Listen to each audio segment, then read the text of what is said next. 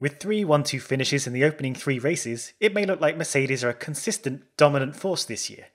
But closer inspection reveals a wilder, more unpredictable dance between the teams with respect to race-on-race performance. So those concerned that Mercedes will walk away from Ferrari this year might find reasons for optimism in the signs that getting the cars into that sweet setup spot is proving much more difficult in 2019. So what's going on then?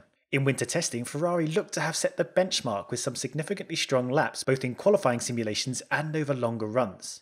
We really expected them to have the run of the championship in the early races as they have for the previous 2 years. But Ferrari looked out of sorts in Melbourne as Mercedes romped away with a 1-2. The balance swung back towards the Scuderia in Bahrain with a dominant performance across almost the whole weekend, but for reliability issues and driver errors in the race. Without this disruption, was this the real Ferrari we'd expected out of testing in Catalonia?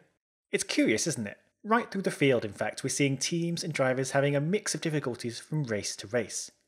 Even Hamilton, despite his 2 wins, struggled to get the car where he liked it in Australia, Bahrain, and through most of the weekend in China. What we're seeing here is the result of it being much harder for teams to find the best setup for their cars to attack each track. It's becoming a struggle to find the perfect compromise to balance the competing needs of the car. In short, the window in which you can set up your car to run competitively has narrowed and is trickier to find.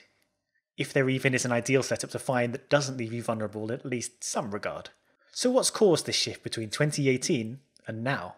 There are a couple of significant changes to the cars this year, and together they're really making the cars trickier to get the most out of. Firstly, the tyres. Pirelli have narrowed the gauge of their tyres for this year. In simple terms, they've made the rubber tread thinner, so there's less rubber on the outer layer of the tyre. The immediate consequences are that the tyres are now harder to heat up and hold their heat much less readily. The way rubber heats up is by stretching and releasing it, particularly as the car turns through the corners. The outer surface of the car grips the track and pulls on the tread, stretching it and squishing it. It's this action that generates heat in the rubber. If you reduce the thickness of the tread, as Pirelli have done, it makes the tyre less malleable, less easy to manipulate, and therefore harder to heat up. There are benefits to this, or else Pirelli wouldn't have done it. The plus side here is that drivers can now lean on the tyres harder and longer than before, and now have to think a lot less about conserving their life, a problem repeated through previous seasons. The tyres are far less liable to overheating now and therefore resist degradation that was rampant in older generation Pirellis. So drivers can now push for longer and be more aggressive out there on track. The difficulty for the teams and drivers is that it's now harder to get the tyres up to the ideal temperature and to keep them there. Red Bull have explicitly admitted struggling with certain compounds at times to keep the tyres inside that correct temperature window. The tyres can get too cool down the straights and a little bit too warm in the wiggly bits. Getting this balance right from track to track has become a real art now, which is why you may see the balance of power swinging between the teams and drivers who either have the right chassis to meet the circuit's characteristics or are able to get dialed in quickly to the demands of the track. Now, tied into getting tyres up to temperature, particularly at the front, is the matter of aerodynamic balance. Aero has been given a big overhaul, or perhaps I should say underhaul, this year with decomplication of the front wing and a boost in size to the rear wing. Perhaps counterintuitively, the new front wing doesn't actually offer a noticeable loss in front downforce despite its massive simplification.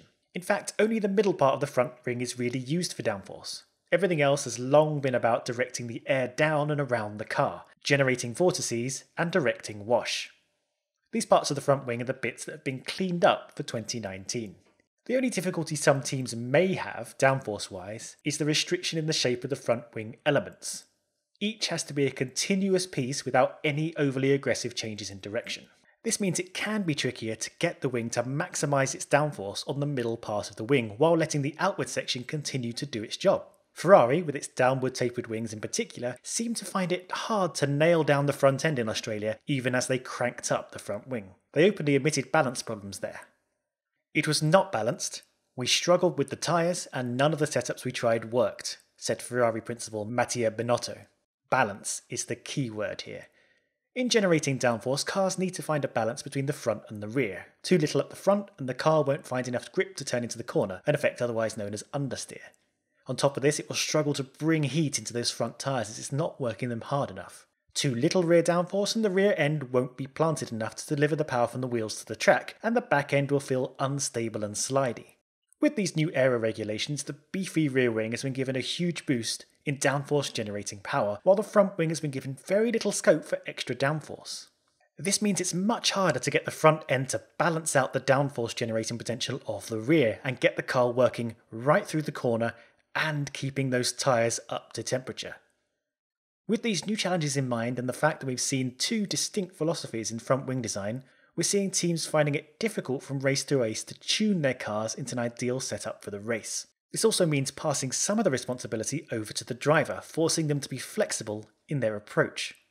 Lewis Hamilton in China said he had to change his driving style away from what he was used to meet the limitations of the car's setup in Shanghai, and that he finally found the pace he needed to win after finding his usual aggressive turn-in simply wasn't delivering the outright pace needed through practice.